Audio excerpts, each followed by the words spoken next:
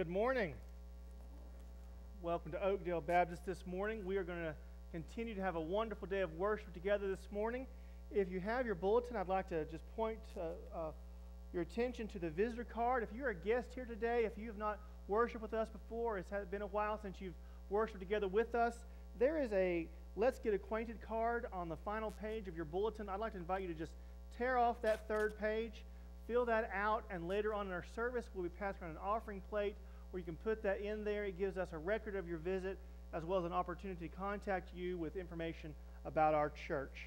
A few other announcements that I'd like to point out this morning. First, thank you, choir, for leading us in that great time of praise. That was a wonderful way to start our service, praising together the name of our Savior. We are going to be having something special tonight. We are having a speaker come in from Creation Ministries International. This will be a discussion on the biblical account of creation, as well as how that understanding and our ability to grasp that concept affects the way we interact with our communities around us. It's going to be a great time together tonight. I invite you to come out for that, as well as any guests or family you'd like to invite to that. This is the only activity we have tonight, so all the adults, all the youth, and all the children will be meeting together in the fellowship hall for this time tonight. A love offering will be taken, and there will be an opportunity for you to buy resources to continue to educate yourself on the issues surrounding creation. Also, we are beginning today our focus on our Amy Armstrong Easter offering. Our goal is $2,500. We'll be discussing more of that later on the service, but just know that we're going to be looking at the way that we, as part of the Southern Baptist Convention, are trying to reach people both in the United States as well as in Canada during this time of the season leading up to Easter. I want to point out to you that we are going to have another senior adult ministry activity, a senior adult day on Thursday, March 14th at 2 p.m. There will be a devotion and some Irish hymns led by Joanne McAnderson. Did I say that for the Irish? That was a little joke there. Very little joke.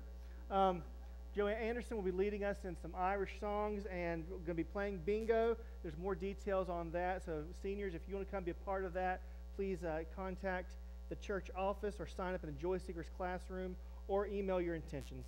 Also, on March 10th, next Sunday at 5 p.m., we're going to have a planning meeting for our 2019 Vacation Bible School. This is always a great outreach. One of the most intense outreaches our church has each year is this Vacation Bible School, where we try to reach out and invite families from this community, not just the children, because if you're inviting the children, you're also touching the lives of the families. So we are trying to use this as an opportunity to reach this community. All helpers are greatly appreciated. If you want to be a part of this, if you can make your way to the church next Sunday night at 5 p.m. for that activity. Also, we want to be in prayer for Corey Wicker. He is one of our college students, and he has gone to Cuba. He left yesterday, is that right? And how are y'all holding up with him being gone to Cuba?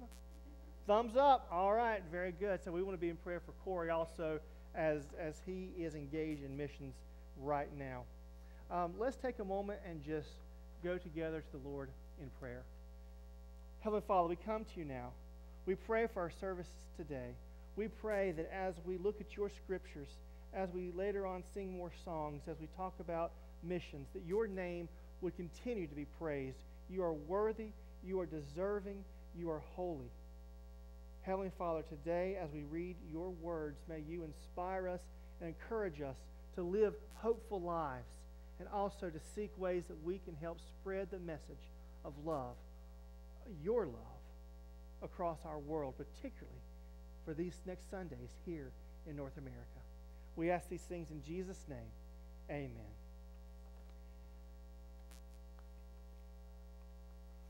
Are any of you here a people person, or a numbers person? I'm a people person. I'm not a numbers person. I can barely say numbers person. But you like numbers. You like figures. You like math. Anybody like that out here?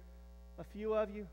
Okay. Well, I'm going to read you some numbers. Some of y'all just kind of, just listen, and maybe this will be impressive to you. But you people who are numbers people, I think you'll find this very interesting. When we talk about the number of people on this planet, anybody wanted to take a guess how many people there are right now? Any guesses? When? 18,000. 18,000. Well, there's a few more than that. Let's talk about it.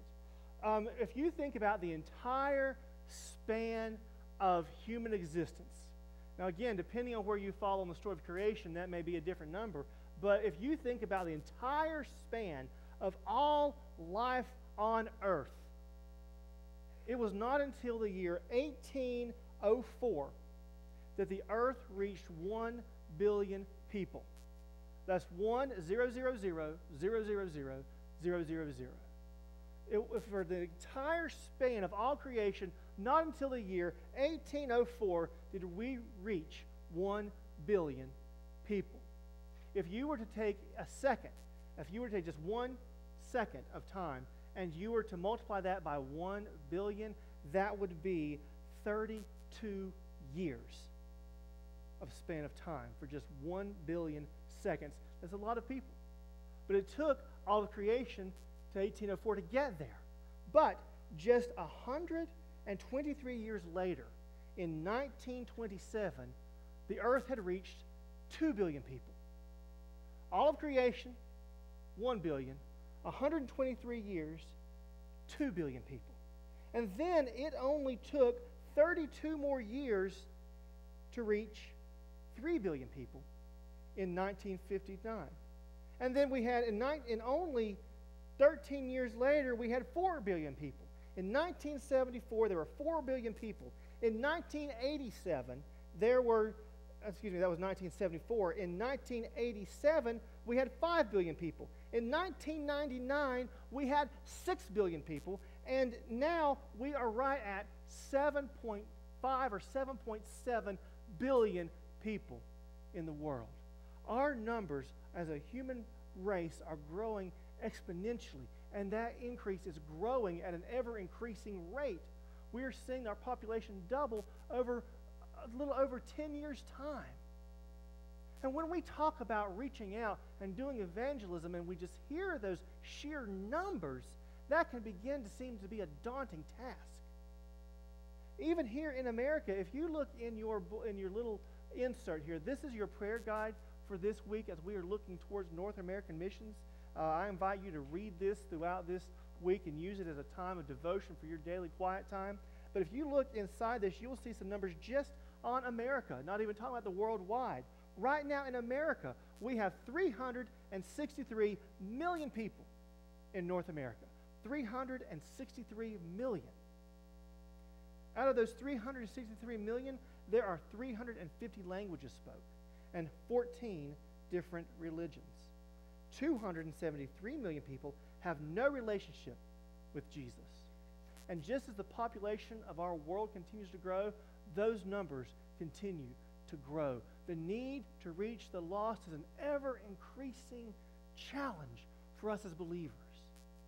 Even here in North America, not only are the numbers a situation or a challenge to us, but the attitudes of believers ourselves is a challenge to spreading the gospel message. Right now, whenever they have done surveys of millennials are people right now who are over 20 years old. Millennials are having children now. And whenever they surveyed millennials and some people who are still in college, they found that almost 47% of millennials believe that it is somewhat wrong to share your faith with the intention of having someone convert to it. Let me say that again. That's almost half of millennials believe that it is wrong to share your faith with the intention of seeing someone from a different faith convert to it. Many millennials believe they are good at sharing their faith. At least that means they're good at talking about that they have faith. That they say, I'm a Christian. They're fine with saying, I'm a Christian. But what the challenge is coming is when you say, this is true for me, but this is also true for you. We as Christians are fine with saying, I'm a Christian, and this is what I believe. But where we are facing in America an issue is when we start to say, this is what I believe, and this is what you ought to believe also. Where almost half of an entire generation thinks it is somehow erroneous to do that. We have college campuses where Christianity is poked fun of and ridiculed. The first joke I ever heard about that was anti-Jesus was in a college ethics class. It was a slander against the name of Jesus. And I had never heard, I grew up in Sherrills Ford, North Carolina. We don't make jokes about Jesus, And then I get to college and I hear it, and a lot of our young people are inundated every single day with anti-biblical, anti-gospel, anti-Jesus rhetoric from their educational system. And then we see it in our media, and we hear it from certain portions of our government. We have challenges. We have external challenges, and we have internal challenges to spreading the gospel message, which is the very core of our identity. But the truth is, we don't have it nearly as bad as other believers. We don't have it nearly as bad as believers in other countries, and we don't have it nearly as bad as the believers did in the first century church. In the first century church, believers were not only under persecution, they had been forced from their homes, spread out into the surrounding areas, under the threat of death, under the threat of persecution, being kicked out of their places of worship, being kicked out of their families. And as I read these few thoughts to you about our population, about our attitudes, and about our condition as a nation, some of you may feel that this is a daunting task to talk about spreading God's word. But then think about if we put on top of that the sense that if you talk about your faith, you could be killed, you could be imprisoned, you could be beaten. How should we talk to a group of individuals who are facing such challenges? Well, our scripture today tells you how Peter spoke to them. Let's look together in 1 Peter chapter 1.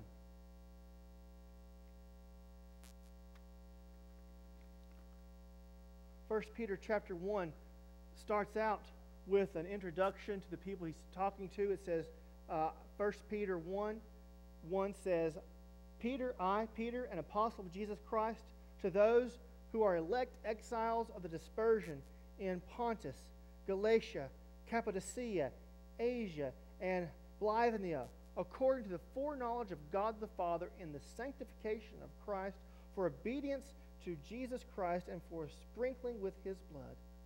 May grace and peace be multiplied to you. Who's he talking to? He's talking to believers who've been cast out, who've been dispersed all across these areas. He himself had felt previously the persecution. And so how did he speak to people who are facing such objections, such hardship, such a daunting task of being a gospel-sharing believer? Verse 3 begins, Blessed be the God and Father of our Lord Jesus Christ. According to his great mercy, he has caused us to be born again to a living hope through the resurrection of Jesus Christ from the dead. He starts with praise. He starts his address to the situation of these people in exile with praise to God. We would do well to begin any challenge we do for our Savior by praising his holy name. We're going to be watching videos, as we often do, during these pushes, during these offerings for special missions emphasis. And what you're going to hear in the voices of the missionaries we listen to is a sense of hope. Yes, it's challenging. Yes, there are obstacles. Yes, there are different circumstances, but they are meeting those challenges with hope. And we can do the same in our own lives whenever challenges because of our faith come to us. We can meet those with hope because we have a joy that comes from Christ. Let me read it again. Blessed be God and Father of our Lord Jesus Christ, according to his great mercy. Let's just pause there and think about that. We need to think what this is saying here. He's saying, Blessed be God the Father, our Lord Jesus Christ, according to his great mercy. What is he about to do because of his great mercy. Because of the mercy of God, something is about to be declared. What is this mercy?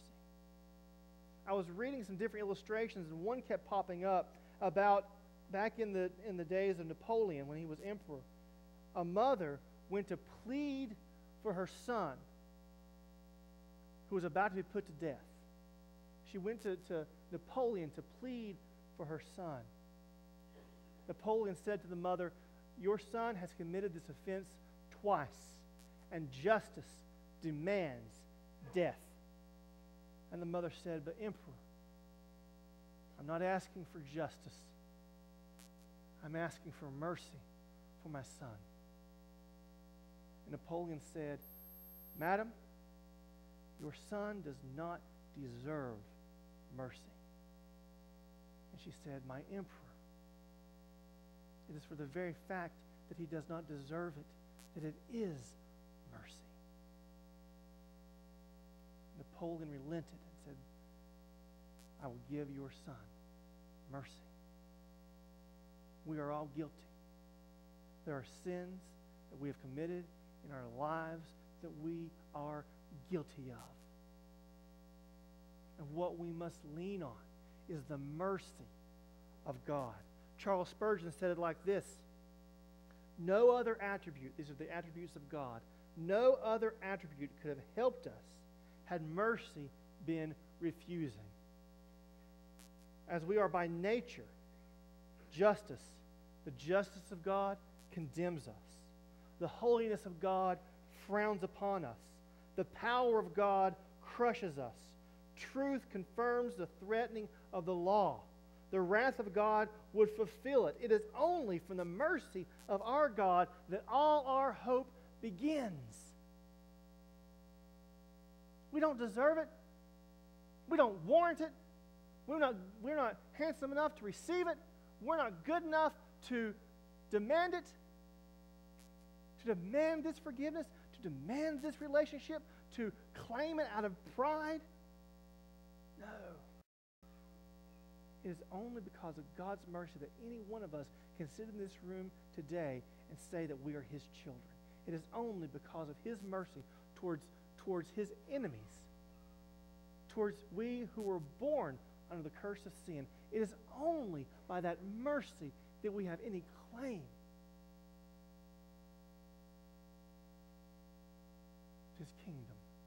And it is only by the saving act of Jesus Christ that mercy is exhibited. And because of that mercy, it reads that He has caused us to be born again to a living hope through the resurrection of Jesus Christ from the dead. So already we see that because of His mercy, we can claim to be born again into a living hope because of Christ's resurrection. We have a living hope because we have a living Savior. We have a Savior who was dead. We were once dead in our sins. The resurrection of our Savior gives us a living hope to an inheritance that is imperishable, verse 4, undefiled and unfading, kept in heaven for you who by God's power are being guarded through faith for a salvation ready to be revealed in the last time. It's saying that we have this living hope because we know that there's an inheritance waiting for us that is being kept for us by the power of God, by the power of Jesus Christ, and it is that hope we look towards. It is that salvation we believe in for the time when Christ ultimately reveals Himself and calls us home. Verse 6, in this you rejoice, though now for a little while, if necessary, you have been grieved by various trials, so that the testing genuineness of your faith, more precious than gold that perishes through it, though it is tested by fire, be found to result in praise and glory and honor at the revelation of Jesus Christ. This is saying that just like you take gold and it is sent to the refining fire to get out all the impurities, sometimes we go through trials and testings and tribulations to refine us, to bring about praise to God in us, to make us lean more on Him rather than on our own qualifications or the things that we think bring us so much value and so much joy. Oftentimes we go through struggles so that the glory of God can be revealed in us in more greater and powerful and clearer ways. This church, this early church, was going through the struggle of persecution. We as a church, as a nation, are going through the struggle of apathy. The challenges of a society that says your faith is good for you, just don't try to share with anybody else.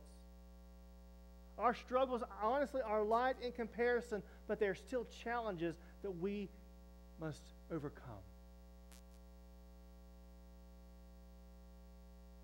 And as we endure, our faith becomes more solid.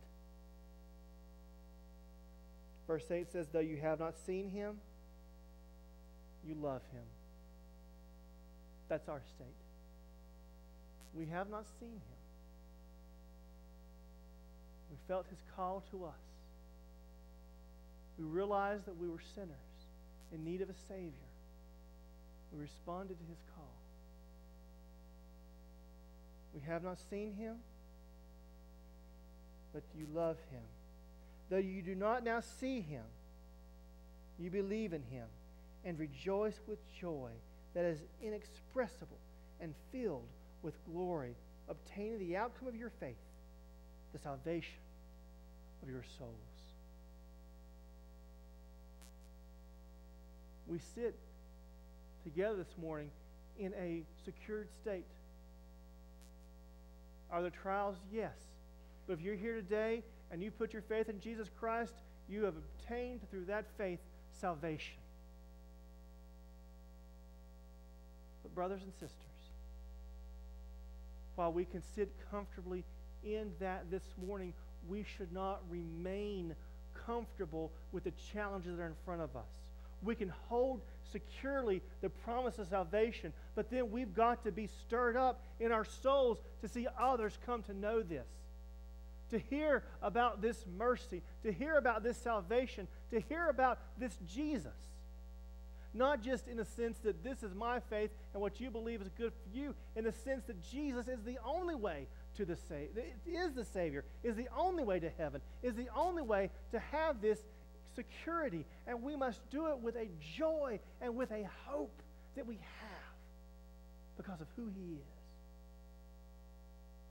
Maybe today our challenge needs to begin with our very souls. Have we forgotten? Have we forgotten the mercy of God in our lives? That can happen to us. Over time in our salvation, we can start to look at ourselves and say, I'm pretty good. I don't do that. I don't do that. I don't treat people the way that person does. I don't do the things that person does. I don't engage in the things those people engage in. And we can start to say, you know what? I'm pretty good. And we can start to, even as believers, put our sense of accomplishment, our sense of worth on ourselves. And even when we sin, we can say, well, that wasn't such a big deal. I'm still a pretty good person. That was a one-time thing. Won't happen much. I only do that about every other week. Not such a big deal. The mercy of Jesus Christ is still being provided to you in your daily walk with him. That is what sustains us. That is what keeps us, is the promise of the sealing of the Holy Spirit, Christ's death on the cross. It is not our worth. And we put our accomplishments and our worth and so many other things, even as believers, in our money, in our jobs, in our families, in our children. We put our worth. Maybe the reason there's such apathy is we have forgotten that except for Jesus Christ, except for God's mercy, we would still be groping in the darkness of sin and death. Maybe we've forgotten that. Maybe I need to roll back what I said a minute ago. Maybe we should stop sitting so comfortably, and maybe we should every day get down on our knees and thank God for his saving mercy. And when we realize once again that we owe it all to him, we owe it all to him, we will begin to remember again the need to share it with others. Because we're just one beggar telling another beggar where the food is. We're just one dead person who was made alive in Jesus Christ, going into the world, trying to give this light, this life to others who are dead in sin. And we as a Baptist church have a cooperation with other Baptist churches to send missionaries all over the globe, and particularly for us here in North America, to try to accomplish this very task. Some of you may have noticed the beautiful flower arrangements we have on our communion table this morning. Aren't those pretty? They are artificial, but that's okay. We have a lovely display down here. And I want to talk about these for just a moment as we move towards talking more about our missions and about the need to share the gospel message. I want to point out a few things to you just on this table. The Baptist tradition does not practice Lent as a big push. It's a time leading up to Easter when a lot of denominations will sacrifice something. Usually it's food, so they may give up lunch during the day and spend that time in prayer. We don't necessarily push that, but it is a wonderful time to think about setting something aside so that you can give it to God. Let's look at just a few of the things we have here on the table. Let's start with the popcorn. Let's say you and your sweetheart go on a date night to the movies, okay? If you go on a date night, the tickets for two adults is going to be $22. You're going to spend $12.50 on a popcorn and big drink combo. You get free refills that way, so you can share it. And then maybe you'll get a box of candy down there that's going to be about $4. One trip to the movies, if you get the food, is going to cost you $38.50, roughly. $38.50 to go see a nice movie. And then we have Starbucks. Any unrepentant Starbucks people out there yet? Still? No? Okay. If you go to Starbucks and you get a venti white chocolate mocha with a free whipped cream, it'll set you back about $4.75. A lot of people might go to Starbucks daily and spend $5 on a cup of coffee. I don't know who they are. I wouldn't know. But some people might do that. And then we have McDonald's. Family of four, if you do it right, you could eat at McDonald's for roughly $15 one night. 2 adult combos, 2 Happy Meals, around $15. Let's say it's just you out and about. You want to go grab something for lunch, or you go to Bojangles. You get yourself a leg and a thigh lunchbox. That's going to cost you right around $9, depending on if you get a drink. And then one night, you're getting in late, you haven't gotten ready, so you order a nice Hawaiian pizza from Papa John's. That's going to set you back a large $17. Large Hawaiian pizza from Papa John's. Maybe you're just running down the road and you're at a gas station, you need to run in, you're on a trip, you need to get 2 large drinks. That's going to cost you about $1 a piece, so $2 there. Let's say you're going to the grocery store and you want to pick up some extra sodas for an event you're having. A soda is going to cost you around $2, so 2 sodas up here, $4. Put all those up on the screen together. A family could go buy these things maybe 2 weeks. You could go through something like this if you eat out a lot, if you go to the movies. Or you could put your own things in there. Roughly 2 weeks of these non-essential things is looking at $90. All that added up, it comes to right at $90. And these are simple things to set aside. There are alternatives you can make. There are small changes in your life that you could do right now to set aside money to give to missions. The $90 that we have put up on that there could support what we are doing in just a moment. You have covered almost 2 different states in the missions that we're giving. We're trying to give as a church $2,500, and what we're going to do is we're saying that means roughly $50 towards each state. That's not necessarily how the convention is going to use it. That's just for our visual watching of it. Every $50 that we get, we're going to outline one of the states in our nation. And hopefully over the next several weeks, we're going to get enough, we're going to get $2,500 where we can cover this land with the gospel message. And a family, if we were just to cut out some of these basics, you as a family could support missions in 2 different states. Some of you could sacrifice differently and give more. Some of you are just going to be encouraged to be generous above you're already generous giving. Many of you give to this church right now in a very generous fashion. This is a generous church, but now is the time to increase that generosity so that this gospel message, this joy, this hope that we have can spread.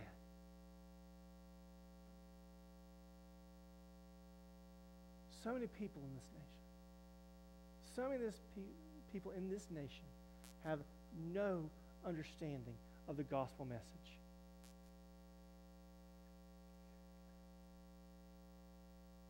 We have the opportunity. We have the need. Dare I say, we have the responsibility to do what we can to begin to shift the tide, to begin to spread the kingdom message, and to support missionaries who are accomplishing this goal. Let's watch a video about it.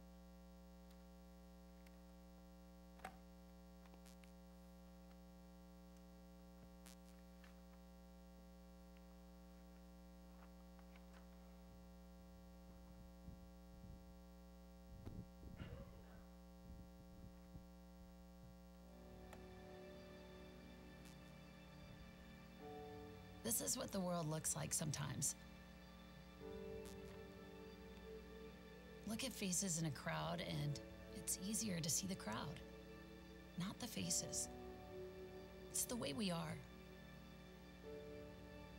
But zoom in to one face, one person at a time.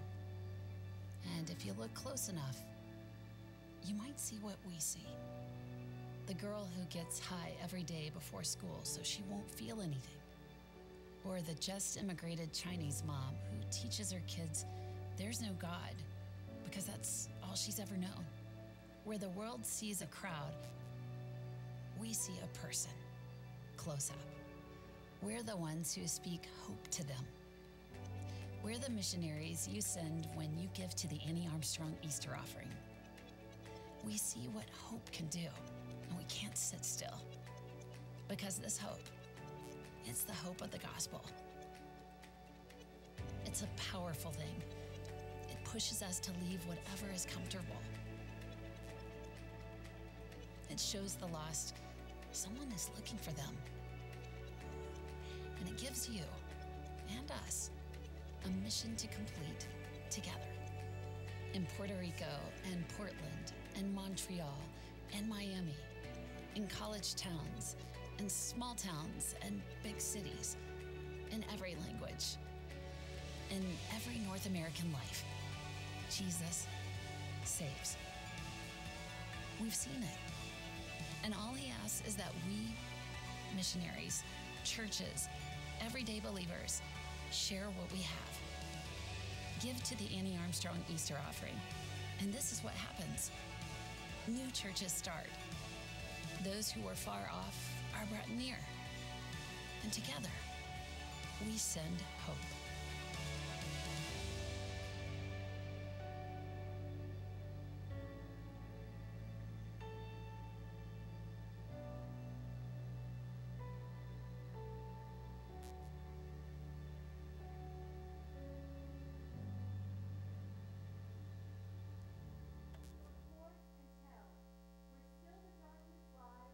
Wealth or want, the sinner surely dies. Give us, O Lord, concern for heart and mind, a love like yours which cares for all mankind.